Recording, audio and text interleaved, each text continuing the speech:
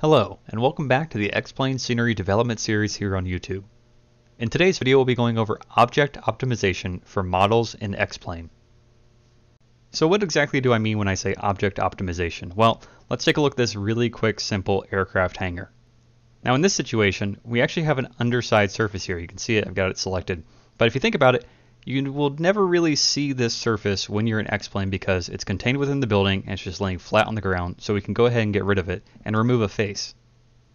And you have to be careful because the way that you build out your models can sometimes create some additional hidden faces that you might not even know are there.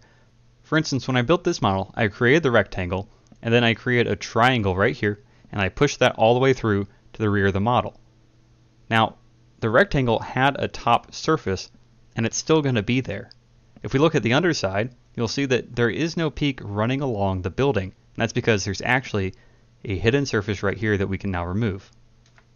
And now you can see our building is completely hollow, and we've removed two faces that X-Plane no longer has to try and render. We can do some additional cleanup as well. We can go ahead and get rid of these two lines right here and cut down our faces a little bit more. Now, in this situation, it doesn't really matter a whole lot because the SketchUp to X-Plane plugin is going to slice these faces up anyway, and it's going to give us those lines back, but it's always better to be safe than sorry. If there's a face that you feel you can remove, or a line that you can remove to create one larger face, go ahead and do that.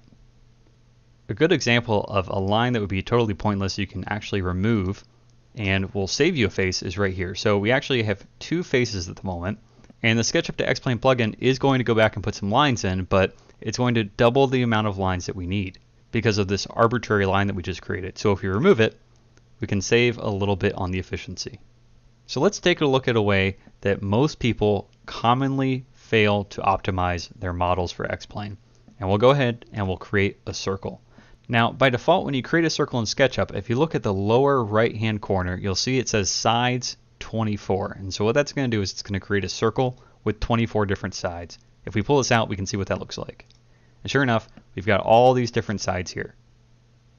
While that count might be perfect for something that's large, such as a fuel tank, when you're dealing with something very small, that's probably a bit overkill.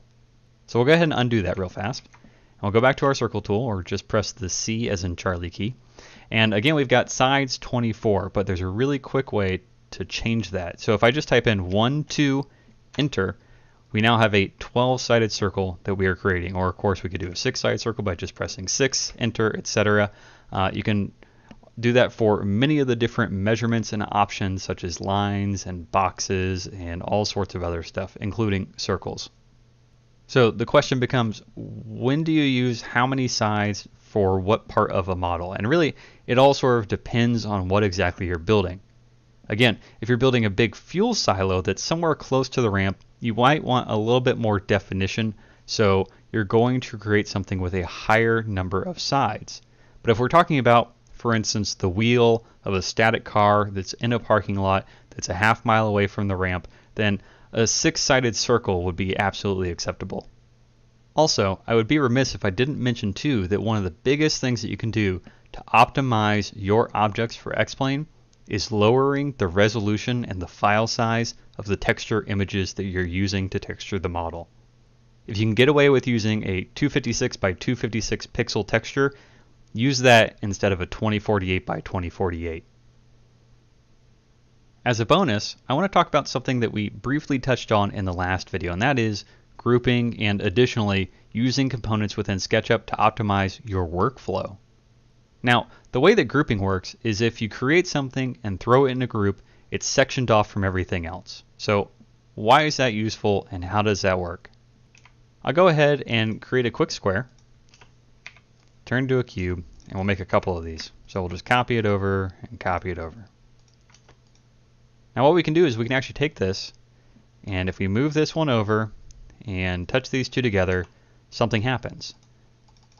This all becomes one big giant piece that's stuck together now. If I want to just select this cube and try and move it away from the other cube, I can't do that because they're kind of welded together. Now the way to get around that is to throw your model into a group. So what we're going to do is we're going to take this first cube that we have, we're going to select the whole thing, we're going to right click and click Make Group. Now if we select this and move it over, you'll see that we can still select just this one cube. If we select all this, it's completely separate. So this is really fantastic when you're trying to create pieces that you don't want to stick together.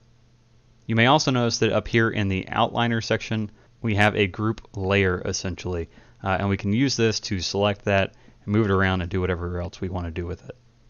Now that it's in a group, in order to go in and edit something, you'll see that if we just click on it one time, we're selecting the entire group. To get in and select specific faces like we can over here, what you have to do is you have to double click on the group, and you'll see it sort of changes the context that we're in, and now we can go through and edit this object just like we would normally. While groups are really useful for sort of keeping stuff sectioned off, components are fantastic. Components are a great tool for reducing the amount of work that you have to do. So what we're going to do is we're going to get rid of the first two cubes that we made, and we're going to right click on our grouped cube, and we're going to go to the explode option. And what that does is it basically takes it out of the group.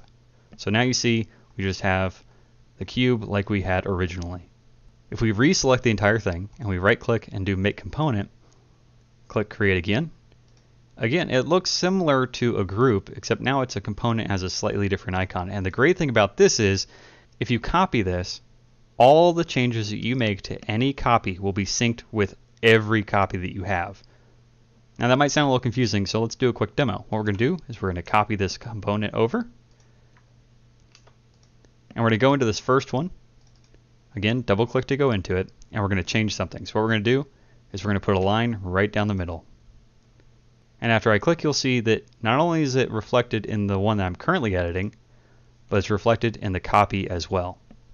This is great when you're creating something that has a lot of repetition, or if you want to do something that's very difficult to do and you need at least one other copy. Instead of having to do all that work twice, you do it one time, turn it into a component, and simply duplicate it. And then if you ever need to change anything, you can go back and just edit that one version of it, and the changes will be reflected in every other version that you created. This is especially helpful when you're trying to texture something. If you componentize it first before you've textured it, and then duplicate it over, you only have to texture the component one time, and then the texture will be spread amongst all of your different copies. I hope that video was helpful for you, and I really can't urge you enough to use components anytime you're creating a model in SketchUp. It saves you a ton of time in not only the modeling process, but especially with the texturing process. That does it for today, but our next video will be on animations, and you certainly don't want to miss that. Thank you.